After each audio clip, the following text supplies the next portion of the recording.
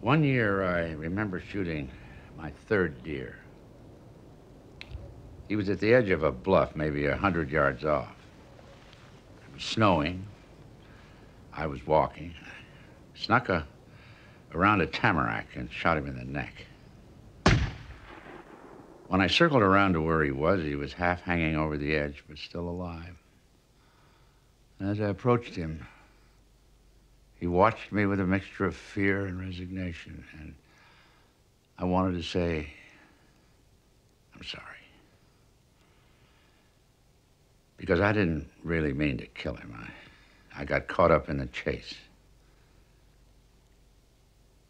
But there was nothing I could do except pull his hindquarters away from the edge and put a bullet through his head to end his suffering. When that was done, I knelt down beside the carcass in the snow to gut it and found myself unable to control my tears. I'd had such an incredible communication with that animal.